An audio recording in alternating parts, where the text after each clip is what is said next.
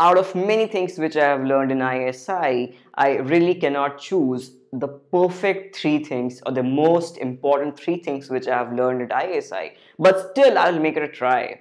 So the first and the most important thing which I learned at ISI is your basic statistics. Now obviously this goes like a cliche, being Indian Statistical Institute, you have to learn basic statistics.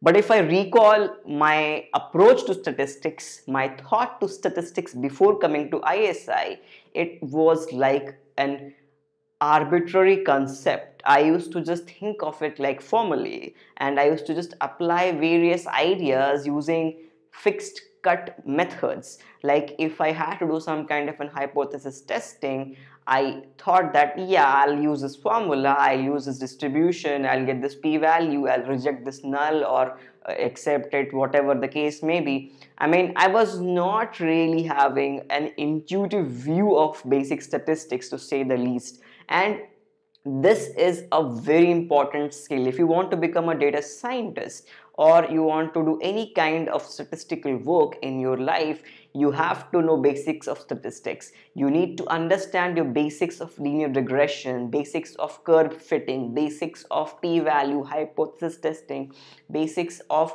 what exactly you mean by statistical models. So these are the things which I learned as part of various courses I took in ISI, like your basic statistics, econometrics, then your time series, then your econometrics applications, and so on. So that's the idea over here with my first thing which I would like to tell you. Now, I would make a video on basic statistics, or rather a series on basic statistics in some time, very soon I guess. Now, what is the second thing which I learned at ISI? That would be mathematical precision. I recollect the interview experience which I had for MSQE program. I have already made a video on that. ISI MSQ interview experience. Now, in that interview, I was asked various things about economics. And needless to say, when we talk about economics, there are a lot of mathematical ideas which are intertwined with economics. Now, if your definition, explanation of those economic concepts do not fit into that mathematical preciseness, you would not be respected or taken seriously at ISI.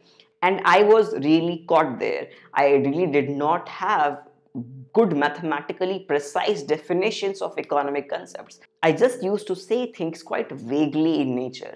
Now that changed, and now I need to think twice or thrice before saying anything which has a mathematical nature at its core. So that is something which I learned at ISI.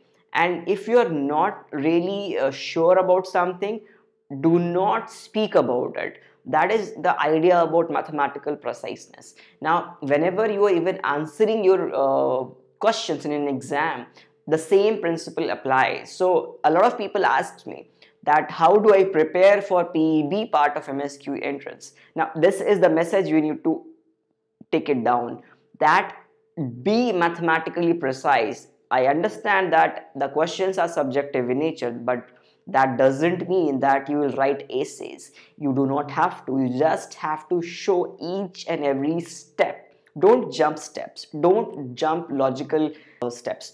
Don't try to fill in with your fillers. Give which theorem are you using, which formula are you using, and why you're using it. Use it in the correct way. That's all needed. That's all needed. And I perhaps am not the best person with this because I think of things intuitively, and I do not really have that kind of mathematical preciseness in all of my conversations or all of my interactions. But still, I am changing and I'm imbibing that into me, and I really like that idea of being mathematically precise and brief in your presentation. The third and the last thing which I want to discuss in this video is art of becoming a student again. Now, why is this important? This is important because you see, I was not really a student from 2011 to 2018. So that was like roughly 7 years of gap between my B.Tech and MSQE degree. So definitely I had forgotten how a student thinks, how a student presents himself, and how a student should study.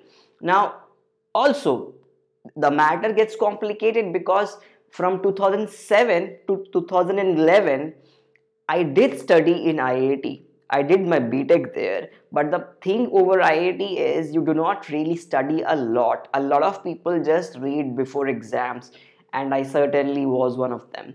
So, if I have to tell you, from 2007 to 2018, roughly 11 years, those 11 years were spent like a non-student. And yes, I did prepare for a few exams, but that really does not mean that you have started to think like a student. So that is something which is important in life, and now I think I would always have that perspective. And when you are thinking like a student, when you are become a student, then you no longer think of things like goal oriented in nature. You go with the flow, you read things, you devote time to books, you devote time to concepts. And that is something which I needed to learn, because I remember when I was in class 10, 11 or 12, I used to just think about a concept and spend hours in it. And that is something which you need to have in life if you want to become a knowledge worker. And yes, we are in a knowledge economy, so you need to learn, unlearn, learn, unlearn on repeated cycles if you have to survive in this kind of an environment. So becoming a student is an important skill which I learned at ISI. Now, these were the 3 skills which I wanted to say in this video, but yes, I can make a lot of videos on what I have learned in ISI. So be prepared with that. And yes, if you have liked my other content on data science, economics, finance, entrance examinations, and whatnot, maybe even Bitcoin, blockchain, so don't forget to subscribe and press the bell icon as well. And yes, don't forget to watch my other videos.